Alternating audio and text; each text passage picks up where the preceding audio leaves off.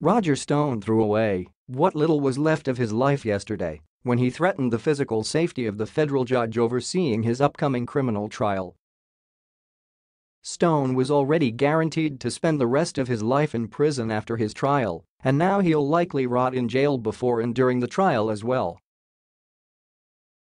But the real loser here may be Donald Trump. No, really. How could this possibly be even worse for Donald Trump than it is for Roger Stone, considering Stone just lost everything? Well, that's sort of the point. Stone's life is now over. Pardons were never going to magically save him due to state charges and such.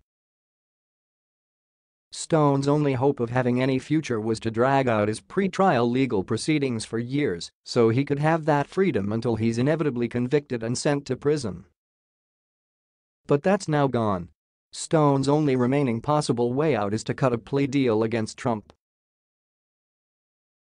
There has long been debate among observers as to whether Roger Stone would cut a plea deal at the first sign of real trouble or if he would try to stick to his guns as long as possible. But we're in a different realm now. Stone is about to go sit in solitary confinement in jail in the same comparatively raw conditions Paul Manafort has been facing.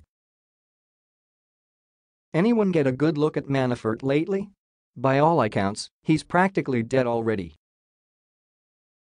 Stone is a lunatic, but even he may decide he simply can't suffer the same fate as his pal Manafort. So now we wait to see if Roger Stone's catastrophic screw-up is going to end up being just as disastrous for Donald Trump.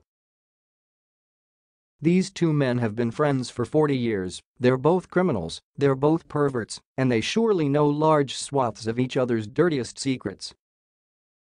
If Stone flips, Trump might as well just report to solitary confinement himself.